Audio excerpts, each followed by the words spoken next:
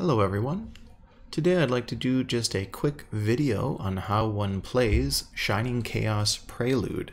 Shining Chaos Prelude is a new randomizer hack for Shining Force 2 built by Cirrus AF.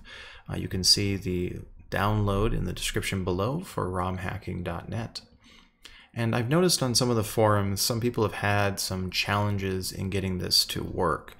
And it's really quite simple, but I can see how it might be a bit confusing for people who haven't done it before.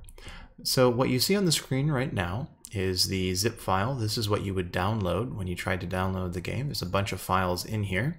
And your first step is to extract those files, like I've done here, in a different folder. Next, you want to follow this instruction. Put original US ROM here with the name sf2.bin, and importantly, it's not the SMD format.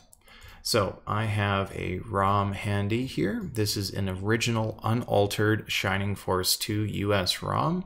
I have the original cartridge here at home. This is just the digital format of that cartridge.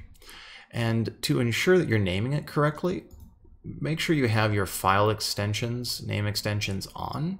You'll know you have it on if you can see that .exe here with the Shining Chaos Prelude.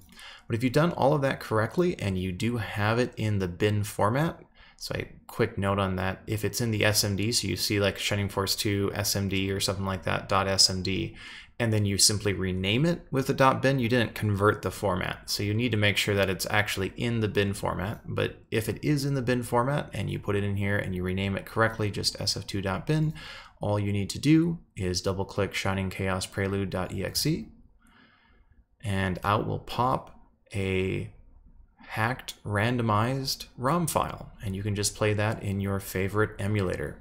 So that is all you have to do to play Shining Chaos Prelude. I hope that helps all of you, and good luck in playing.